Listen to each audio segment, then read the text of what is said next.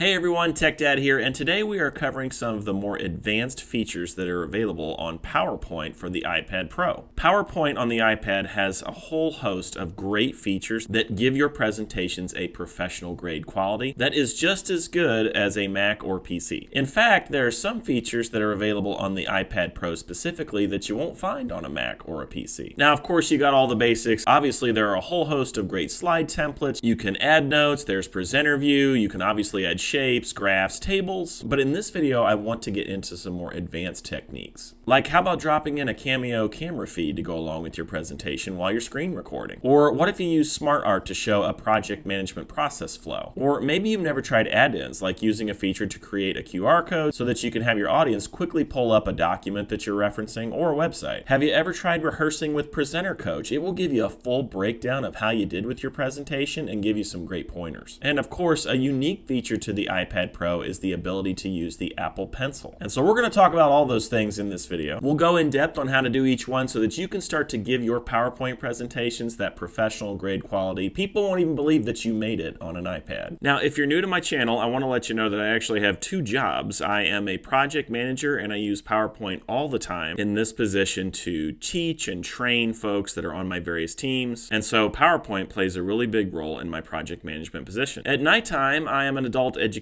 teacher, and so I teach math and language arts, science, and social studies, and obviously PowerPoint is wonderful to have for that job. So in this video, I'm going to give you lots of demonstrations from teaching methods and training methods that I've developed myself in my two jobs. All right, let's get into it. Okay, so the first thing I want to demonstrate is how to insert a Cameo into your presentation, and this is actually really useful when you are not in front of an audience, but rather you're doing a screen recording like I am. So in today's modern world, a lot of times it's great to record a presentation. A Cameo is great when they're watching the presentation just so they can see me. It gives a little extra flair. By the way, if you want to know how to record your presentation, you can always pull down from the top right corner of the iPad and there's a record screen button. That's what I use to record my screen. If you don't see this button right here, there is a plus button where you can add that feature. Cameo, we're just going to go to Insert, and Cameo is right here. And you'll see it appear there. And the designer will come up for you, and it can kind of help guide you on where you want to put your Cameo. I'm going to select this one actually. So it just plops it in the bottom left corner there. Now I don't like the circle, so I want to change that. And so when I go back to Insert, or I select the Cameo itself, I can go to Styles, and I'm just going to pick the rectangle.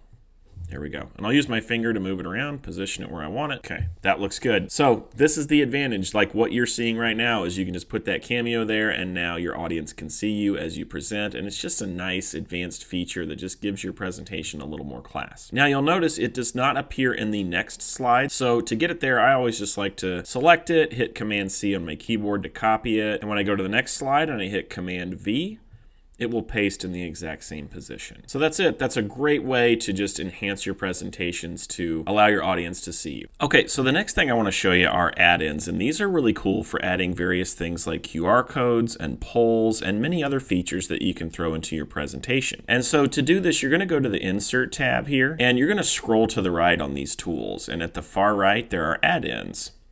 And you can see some recommended, or you can see all. I'm just going to go to See All. And here's one where you have a QR code for Office, and you can just click Add and continue for the privacy policy. And now I've got a spot where I can add a URL so that I can give a resource to my students. And so here in Safari, I have a worksheet for World War I, and so I'm just going to copy the link to this worksheet and then go back to PowerPoint and insert that link here. And there's my QR code. And so now I can just click Insert, and we can resize this guy and move it around. So in today's world, QR codes are extremely powerful, and if your students or if the folks in the audience have an iPad themselves, this is a great way to pull up a resource quickly on their device. Or if it's a form or a poll that you want your audience to pull up, this is great for their phones as well. So I use this feature in both project management and in teaching. Okay, so the next really big feature has to do with using the Apple Pencil. And the first thing I want to demonstrate is actually in presenter view. So the Apple Pencil is pretty handy for marking up your slides while you're you're presenting. So you can pull up presenter view and then you can select the pen tool to make markups, or you can select the button next to the pen tool with the little gear and you can select different colors for your pens, or you can select the highlighter tool as well as the eraser tool. These are great for just drawing attention or calling out certain things about your slides, and then you can click the button to erase all your markings, which cleans your slide up quickly. This is great for calling attention to detail, but it's really powerful when you're teaching math. So when I'm teaching math, I like to make a little area on the slide where I can work out the problem and demonstrate to the students, and often I will hand out a slideshow and let the students have that space as well so they can work out the problem in their own space. So this is really powerful when you use PowerPoint's ability to add in text and shapes and then combine that with handwriting, because there's no better way to do math than by hand a lot of times, and the iPad is a great tool for that. Okay, so the next advanced feature I want to go over is Smart Art, and you might have played around with this, but it is so handy to use, and it gives you a graphic design edge when you really don't have a lot of graphic design skill. And so if I want to insert some Smart Art, I go to Insert, and over here is Smart Art, and they have all kinds of graphics that you can use to show the concept that you want.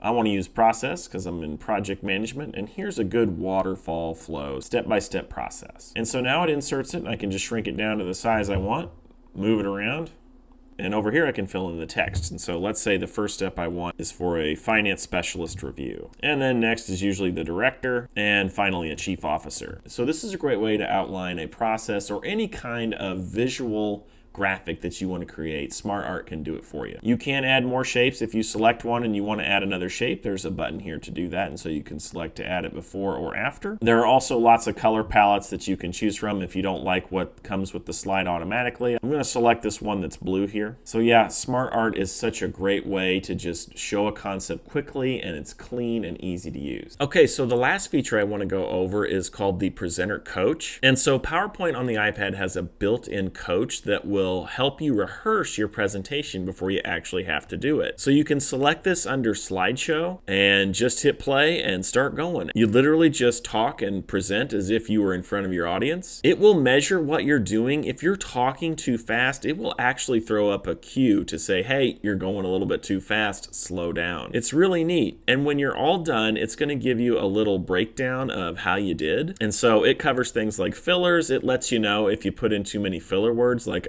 or It also gives you a breakdown of your pace, and so with this one I was 143 words a minute, which is a little fast, but overall just fine. Somehow it even measures pronunciation and pitch, which I think is pretty cool. It also notes that I avoided just reading the text out loud, which is just awful when people do that and they present in that way. Don't ever just read your slides, it's terrible. So you've got to try out this coaching experience. It's really cool. It will grade you on how well you present and help you make some changes and break some bad habits. Okay, so that's my breakdown of some advanced features that you're going to find in PowerPoint these days. There are some really cool things you can do that lots of folks just don't know about. And you can do this all on the iPad. You don't need a computer to make really good professional grade presentations. I hope you like these features. Put a comment below and let me know if there's something I missed or something you'd really like to see. I love reading through comments like that. That's all I got for you. If you like this sort of content, please like and subscribe. We'll see you next time.